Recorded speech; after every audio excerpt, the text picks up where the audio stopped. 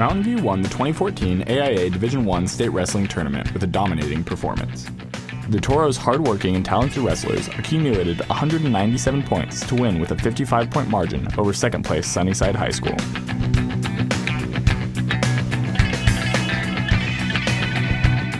Coach Bob Callison led Mountain View to its second state championship. The Toros also took the title in 2000. The Mesa Public Schools placed 3 teams in the top 10 in the 2014 Division I AIA State Wrestling Championship, held in Prescott on February 22nd.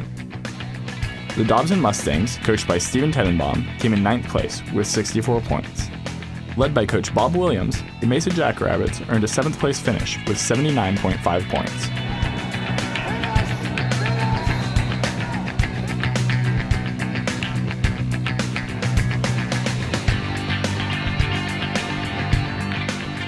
Mesa High had 2 individual state championships, Brett Kasperchek in the 132-pound division and Robert Schrock in the heavyweight division.